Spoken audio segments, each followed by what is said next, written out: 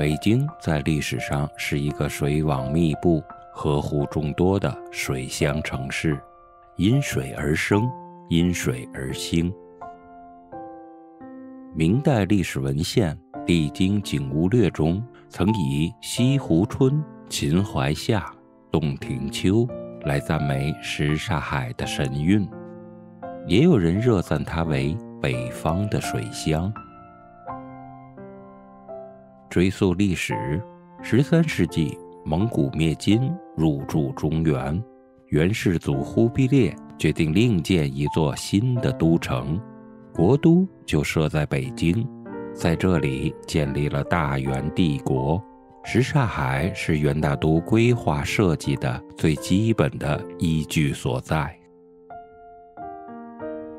元朝曾依托这片水域，在东岸确定了都城建设的中轴线，于是什刹海始成为元、明、清3代都城市规划和水系的核心。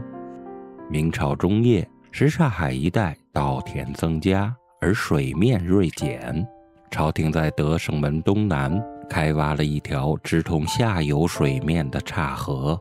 与后海隔开，积水潭水由岔河直流到前海，南经西压，闸入皇城，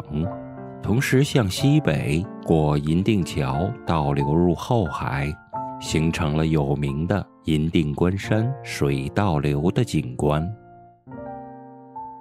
清朝定都北京后，内城由各旗分别管辖，今什刹海地区归属正黄旗。康熙27年，曾经对什刹海进行过疏浚。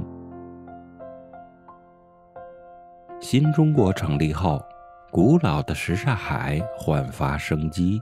北京市政府对什刹海核心景区进行了清淤整修，又在水岸建立了水护栏。